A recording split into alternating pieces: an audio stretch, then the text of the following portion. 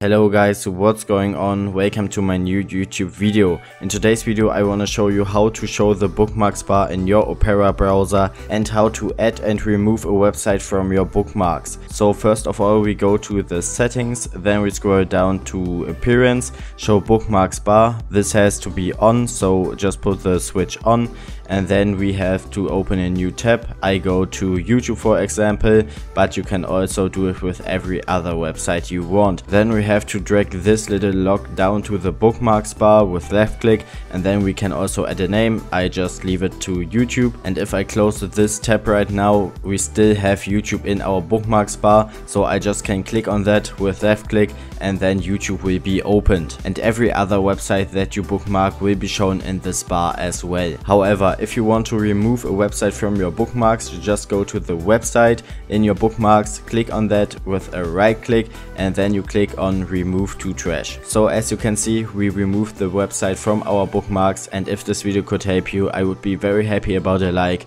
Thanks for watching and bye.